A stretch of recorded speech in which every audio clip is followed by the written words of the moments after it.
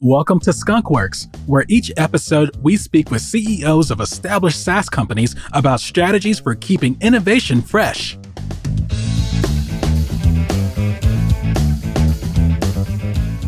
Hey everyone, my name is Eric. I'm the host of the Skunkworks podcast, where we trade innovation, sometimes war stories, with experienced business leaders such as Hat, that I have the pleasure of welcoming on the show today.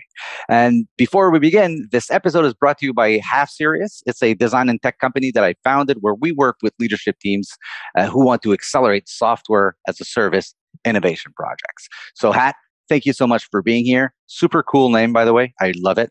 Yeah, thanks. Thanks for having me on, Eric. Absolutely pleased to be on the Skunkworks podcast. Hat's an acronym of my name. It's something that stuck on from when I was really young. I have a rather long name, Harish Anand Thilakan, Indian name.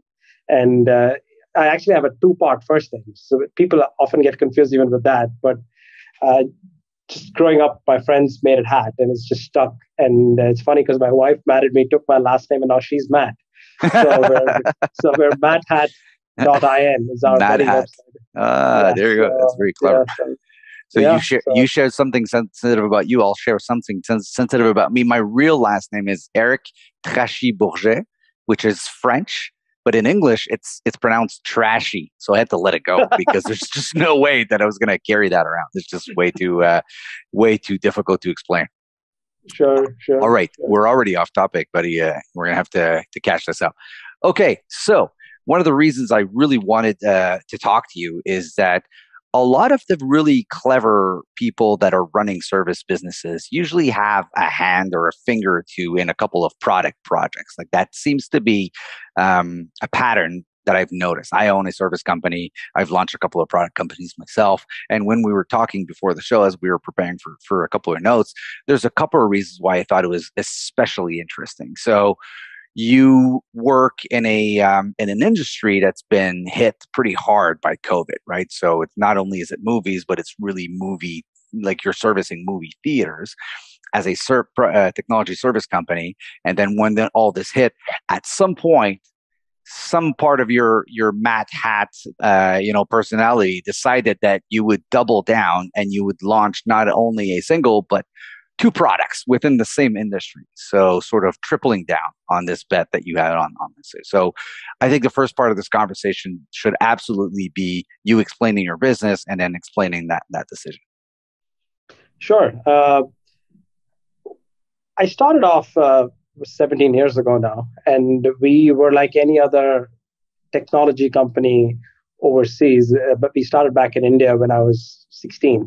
And wait, the numbers didn't add up. I'm not 33. I wish I was. But I did start when I was 16, took a break, then resumed when I was 21.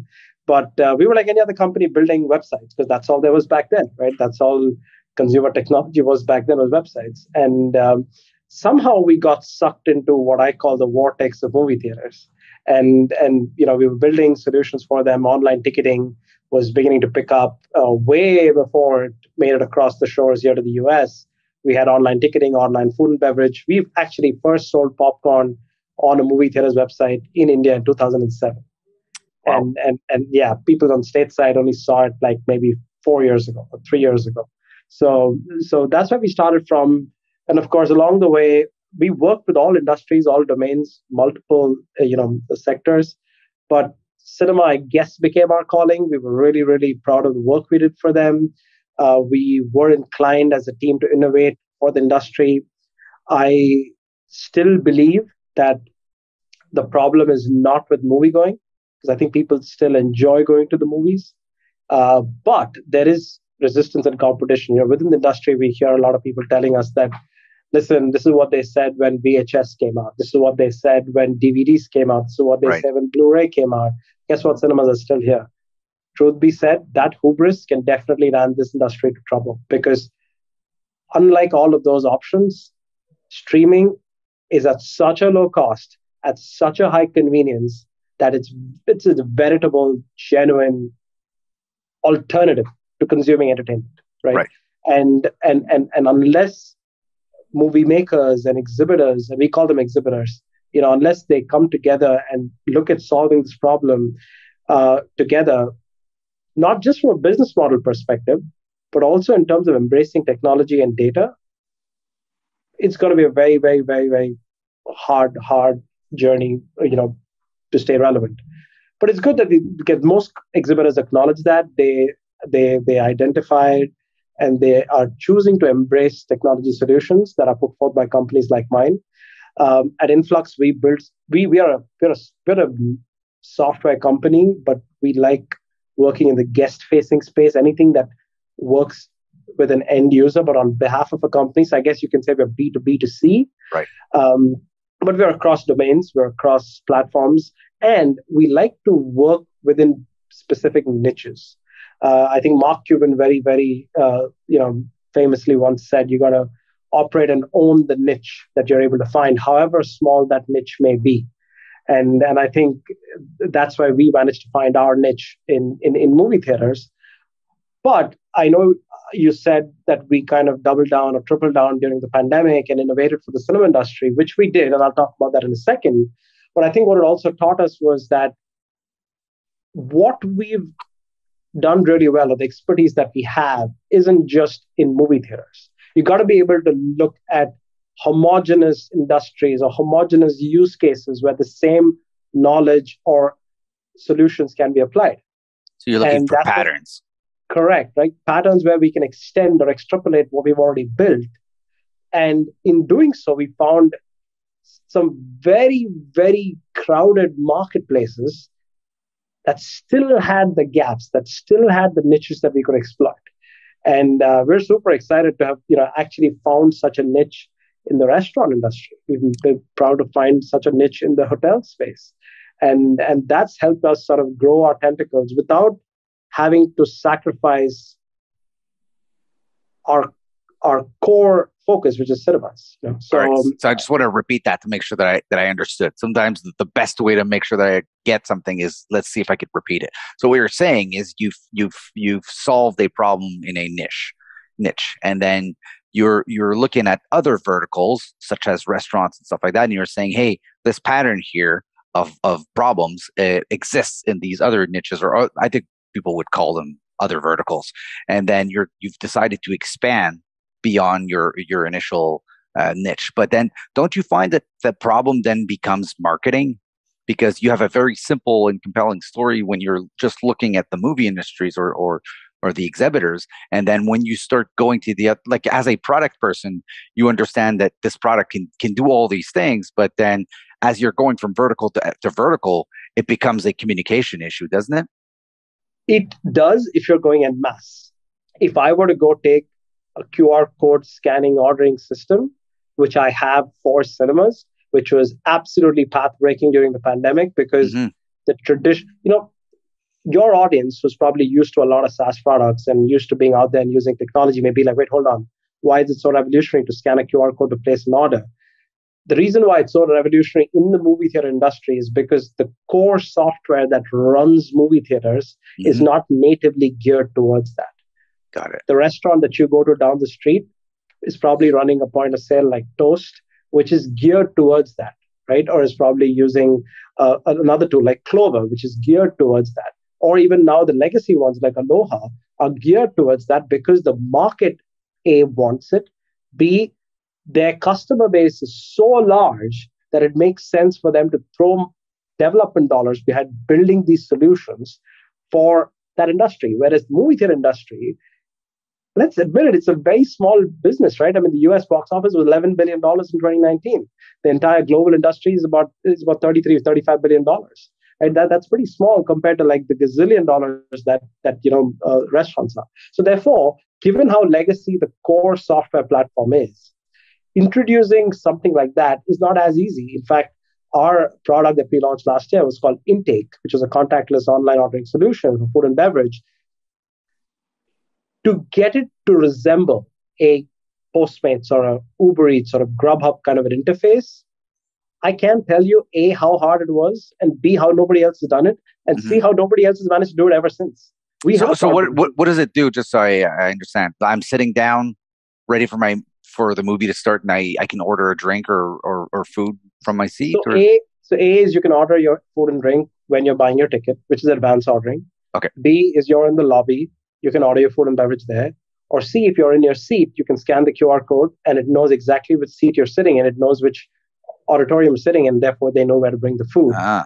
And where it gets even smarter is in the delivered seat options, because nowadays, you have the more luxurious movie theaters where you can order to your seat and they have these nice fold-out tables. You have a recliner where you're sitting back. You get really cool service. And here's an interesting tidbit. Ever since the movies kind of came back with King Kong last year, you'd be surprised, but most people are going to the movies for the luxury experience. Yeah, I mean, I'm not surprised at all. That's what I'm going through as well. When I went to see Dune, I'm like, there's no way I'm waiting for that thing to come out on my small TV. I'm going to see that. I'm getting the IMAX experience for sure. But I went to the more expensive movie theater where I could sit down and I can enjoy a meal and order from my seat. I mean, now it's like the restaurant industry and the movie industry are kind of coming together. And so I understand even more where you're coming from in terms of be able to reconcile both of these things. But I could geek out on business models all day long. What I really want to know is at some point you're a service company, meaning that movie theaters or big blocks chains are probably coming to you because they're looking for a custom solution.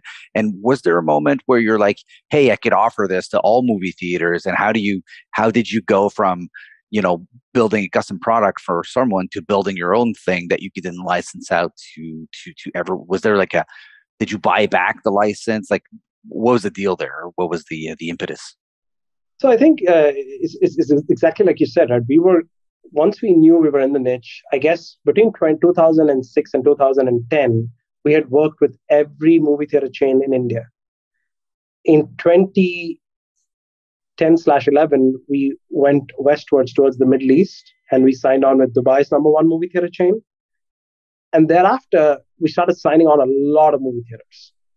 Now, it was a bit of a catch-22 because we were a service company, but the reason we were getting business and winning business was because they realized we had an expertise and therefore they expected a quicker go-to-market. Mm-hmm. But unfortunately, if we were rebuilding every single project as a project, we were not going to market quickly. And therefore, there came a point where we were like, for our own sake of profitability, of being able to turn on the project quicker, and to gain the key advantage of being the fastest go-to-market, it just makes sense for us to productize certain parts of the solution, right? And that's when we started building our first product, which is Engine, which is a middleware layer that can sit on top of any cinema's software, whatever software they use, or whatever combination of software that they may use. And it kind of creates this homogeneous layers of APIs that any front end can then consume, whether you're an app, you're a website, you're a kiosk. We powered literally anything that has a screen, and it runs off this middleware layer. The same middleware layer was then spawned off to be able to create templated websites, because as I wanted to enter the US market, I realized that the US has a really long tail of movie theaters. Like you have the AMCs up here, mm-hmm. You have the Cinemark and the Regals here, you have a big belly, but then the long tail is really long, what we call the onesies and twosies. Those guys are not going to pay the same kind of money that the top 10 pay, right? So for them, we had to be able to come up with like a out-of-the-box templated solution, where one of our recent investor calls, they actually called us the Shopify for cinema websites. Right. I love that. I'm betting that you love that. You love being called the Shopify of cinema. So you go and you pick, you essentially, no, actually our investor was not happy about it. They were like, you can literally become the Shopify of any enterprise grade business website, because end of the day, banks use APIs, fintech uses APIs, retail uses APIs, all of them use APIs-based systems. And for somebody running a reasonably enterprise-grade business, you can go use Shopify.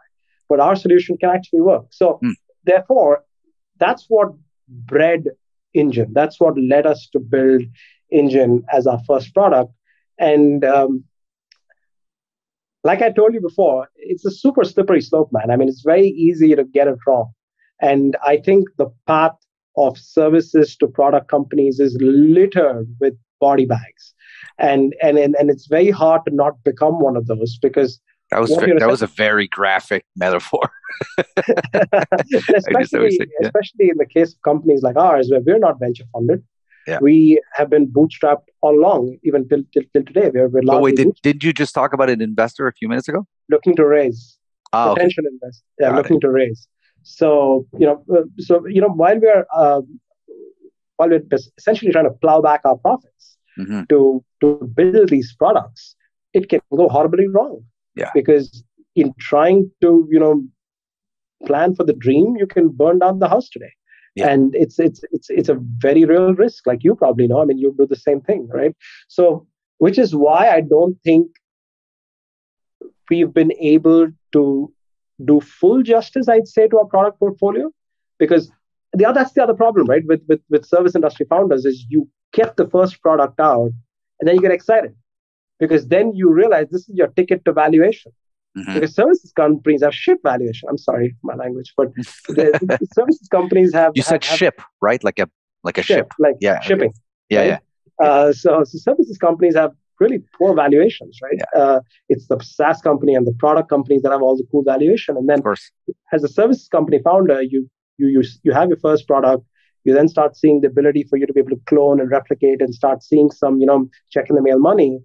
And then you're going, wait, I want to do my second thing. I want to do my third thing. And then you realize you haven't done any of them right. Right. And even we're guilty of that, to be honest. But it's just the nature of the beast, unless I think you have the kind of bank to be able to fuel that kind of ambition. It's easy to get it wrong. But Yeah. luckily, we have not. Yeah. Because, Sorry, no, go ahead. Go ahead. no, I think very early on, I was told, and I acknowledged this, and I kind of reflected, and I realized that as a services company, if you want to become a product company, there's only one way to do it, and which is your enterprise customers. You're going to have to find a customer who buys into your vision, pays for it because they need it, and you somehow still retain the right to be able to replicate that as a product and get it out to market. There is no other way, unless you're funded, unless you have cash cushions. There is no other way for you to build it. So it worked in our favor because we were working in such a tight, small industry.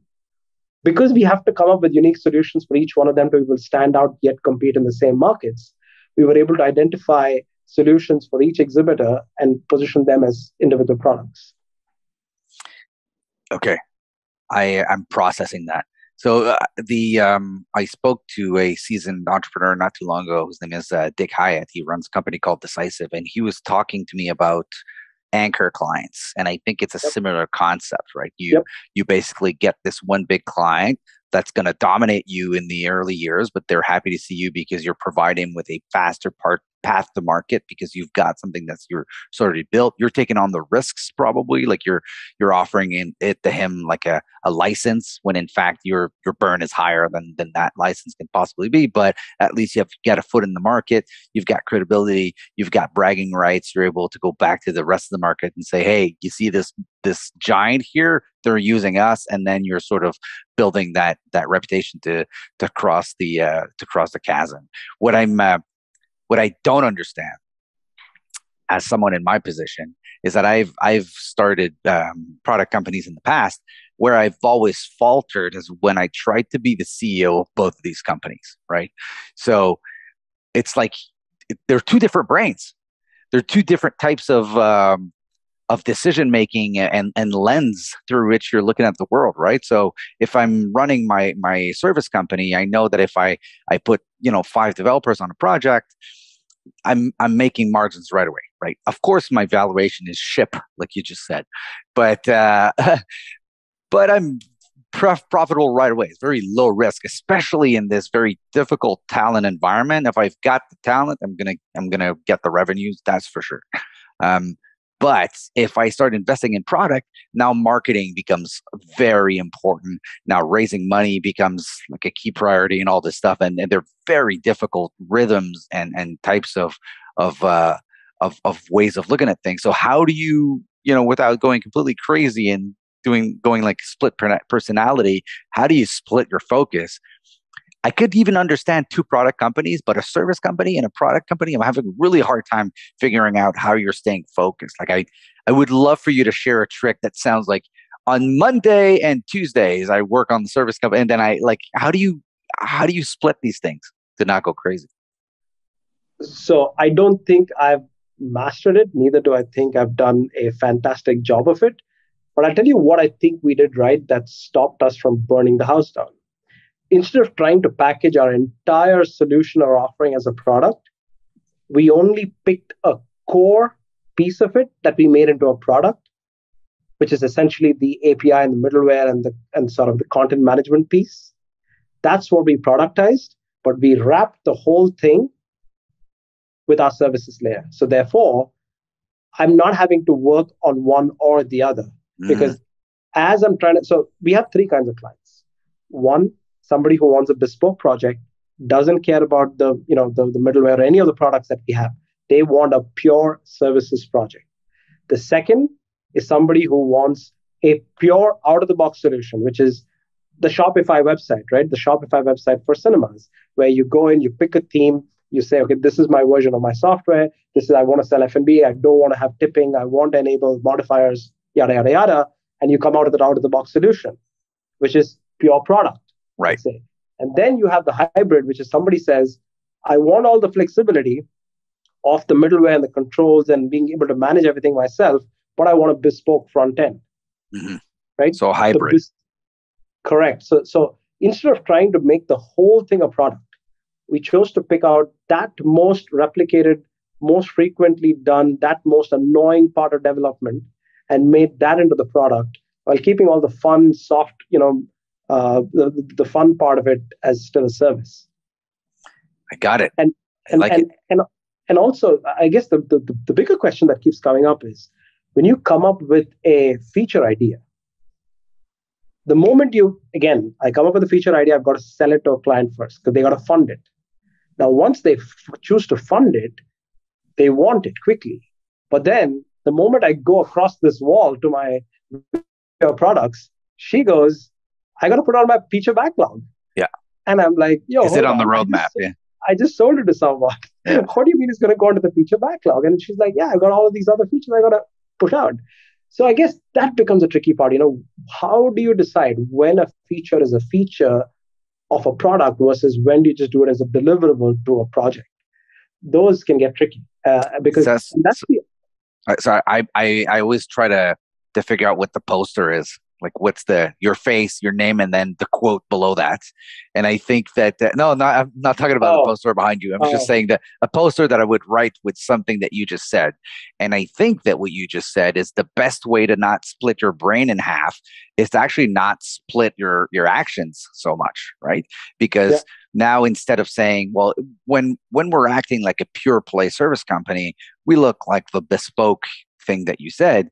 When we act like a product company, we sell the out of the box stuff, and then there's this piece in the middle.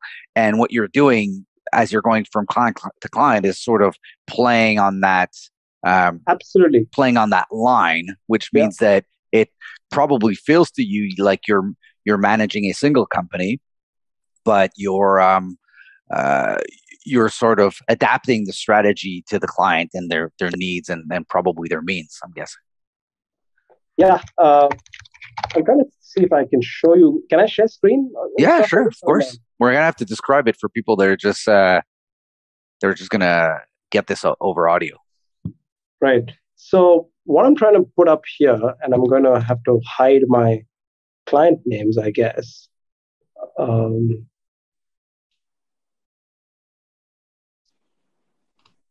Okay.